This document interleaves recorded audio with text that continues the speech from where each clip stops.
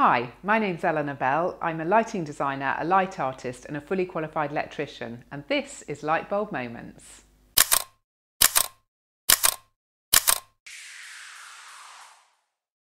In this video I'm going to be talking about colour temperature, and by that I mean the different colours of white light, because who knew there were so many different colours of white? But this is something I get asked about all the time. How do I achieve that lovely warm glow for the evening in my living room? Or how do I achieve a whiter light for me to be able to read by?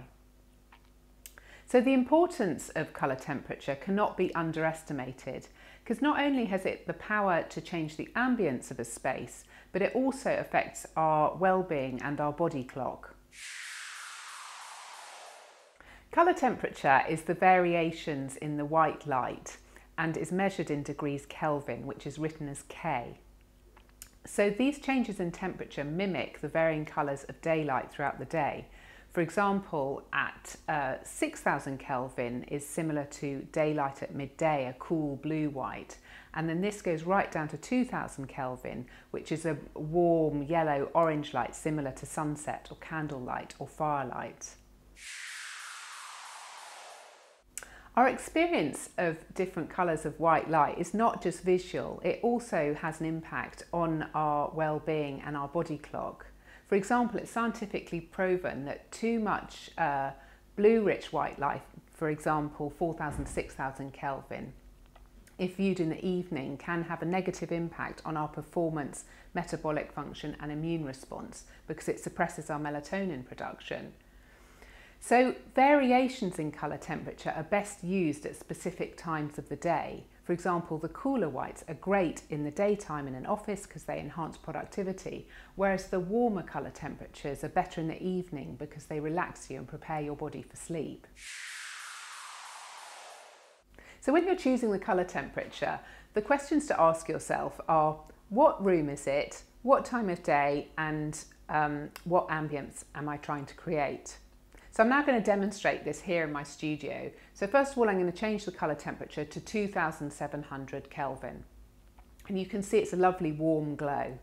Now the brightness hasn't changed, it's the same brightness, it's just a different colour white. And this is great for domestic environments because it's a lovely warm white. It's known as extra warm white. It's great in living rooms and bedrooms because it relaxes you and helps you unwind at the end of the day. So now I'm going to change the colour temperature to 4,000 Kelvin. And this is fantastic for offices and places where you want to be alert and productive because it stimulates the system. And this white is known as natural white, or often you'll see it written on packaging as cool white. But next I'm going to change it to 6,000 Kelvin, which is a very extreme blue-rich white light. And I would only recommend this for very specific functions, for example, artwork and needlework, and where you need to see true colour as if it's in daylight. So changing it back to 4,000 Kelvin. Now, the one thing to remember with this, whatever you choose, stick with one colour temperature throughout the scheme, because if you have differences, say a light bulb which is 3000 K and another one which is 4000 K, these differences are really jarring. And the thing with lighting is we notice bad lighting, we don't actually notice good lighting. What you want to be looking at is the room rather than the light sources. And if it's all the same colour temperature, that's where your focus will be.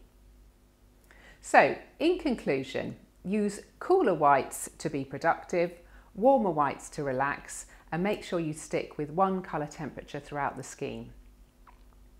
Thank you very much. Please like and subscribe. I've got plenty more videos below, and I'll see you next time.